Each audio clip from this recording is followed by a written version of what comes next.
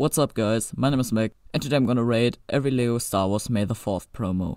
On number 11 we have R2-D2, which was the 2017 promo and also the first promo that wasn't a minifig. On number 10 we have the Death Star 2 battle, which was the 2020 promo. On number 9 we have BB-8, being the 2018 promotion. And on number 8 we have the First Order Stormtrooper, which was the last promotion that wasn't a minifig in the year 2016. Number 7 takes the 20th anniversary Battle of Hoth, which was the 2019 promo as well as the first diorama we saw.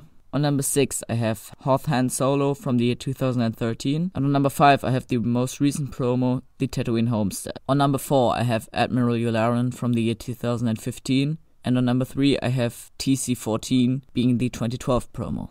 On the second place I had the Shadow ARF Trooper, which was the first ever May the 4th promo in the year 2011. On number 1 I have Darth Revan from the year 2014.